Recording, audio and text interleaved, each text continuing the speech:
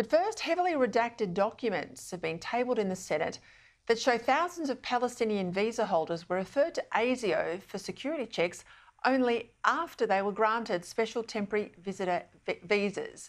This again goes to show just how little certainty we can have when it comes to this cohort of visa recipients, considering there were no rigorous face-to-face tests or interviews, no biometric testing prior to the granting of visas, not to mention the fact that some may have already been in Australia before they were referred to ASIO. Joining me now, Shadow Immigration Minister Dan Tehan. Well, thank you for your time, Dan. Since March, ASIO say they've assessed all onshore and offshore visa holders, but prior to that period, that's not the case. So we're talking about 6 months of serious exposure, and that was always the opposition's concern, wasn't it? Absolutely, it was always our concern. You're meant to do the proper security vetting before people arrive in the country. And what's clear, and we've got it in the data that's been released, is not only had the Palestinians arrived without that occurring, but also some of them had already claimed asylum. So even if there had have been security red flags, how the government was going to deal with those people who are already here, who had already claimed asylum, if there were security red flags, heaven only knows. Once again, it shows that this was rushed, and we know it was rushed because Ed Husic said it was rushed.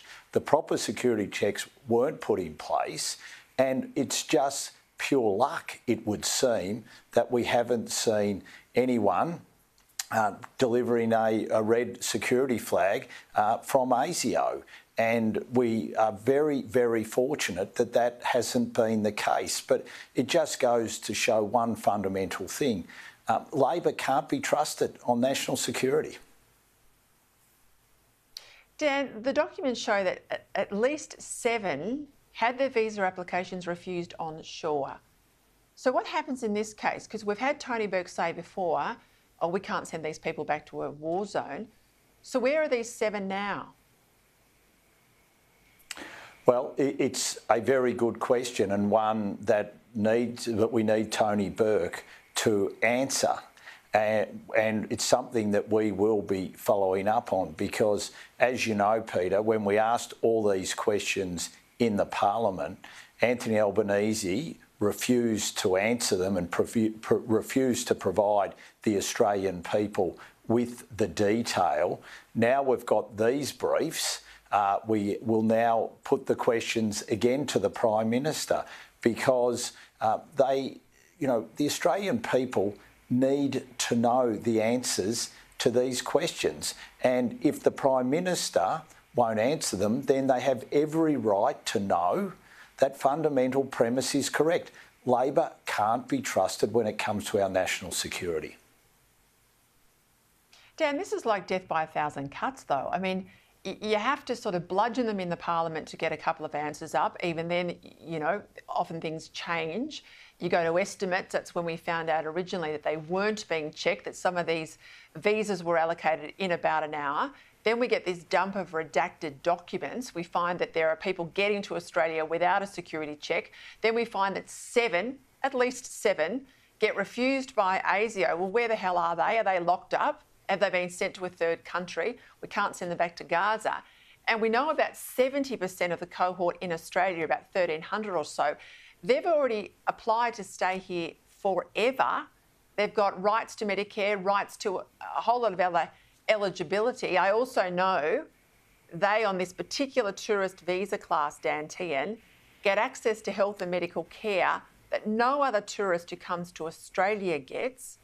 Now, where are the answers from Labor about this? Where's the press conference from the Prime Minister or the Minister just being very frank and open with us? Well, I don't think we'll get it, but one thing you can be assured of, Peter, that we will keep asking the questions. You know, when it came to Andrew Giles and Claire O'Neill, that we just made sure that we asked the right questions, continued to ask the right questions, and when we didn't get the answers, we made sure we continued to expose them. Well, we're going to keep doing that with the Prime Minister because the The Prime Minister was asked a series of questions in the Parliament around this. He didn't like it, and we now know why he didn't like it. We've obviously seen Andrew Giles and Claire O'Neill replaced by Tony Burke. So we'll also put the questions to him, and we will pursue them, and we will continue to pursue them, because there's one job that the government has above all else, and that is to keep the Australian people safe. And if we don't think they're doing that, then we will go after them. And we will make sure that we keep the attention and the focus on this, because if they have put national security at risk, the Australian people deserve to know about it. The government said it was going to cut the immigration numbers, Dan Tehan. We already know they're at 98% of their target for this financial year. There's still another quarter to go. They've also let the population hit 27 million last week. That's the ABS official statistics. Are they lying to us about cutting the population? I think they are. They said that they were going to meet their commitments, and it's absolutely clear that they're not going to.